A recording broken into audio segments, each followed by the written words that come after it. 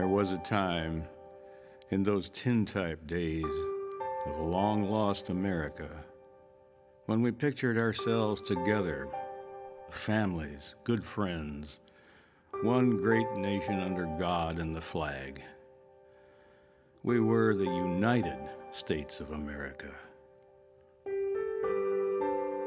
But there was a time when those rusting tintypes in our family albums showed a nation broken in two, ripped apart at the very seams of two flags. So torn apart, we fought each other, fathers against fathers, sons against sons, some as young as 15. And tearful mothers kissed their good little boys goodbye, and they marched off to war to fight for one flag or another, or to die crying. And there was a time, of course, one blue-gray day, a time to honor the graves of our gallant young men and our good little boys who'd given their lives for their flag. So there at Gettysburg came a tall, quiet man, a man with the truth of the prairies in his eyes and a deep sadness in his heart, to say a few kind words.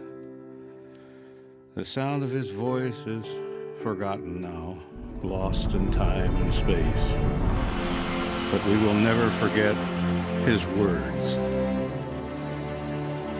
77 years ago, our fathers brought forth on this continent a new nation conceived in liberty and dedicated to the proposition that all men are created equal.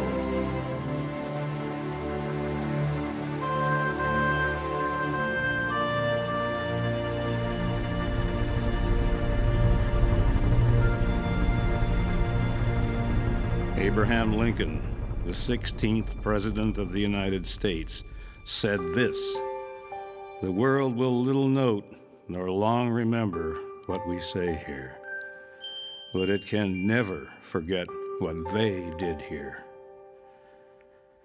But we do remember what they did, Mr. President, and we will never, never forget you or your last few words. Your last few precious words. That from these honored dead, we take increased devotion to that cause for which they gave the last full measure of devotion. That we here highly resolve that these dead shall not have died in vain, and that this nation under God shall have a new birth of freedom, and this government of the people, by the people, for the people, shall not perish from the earth.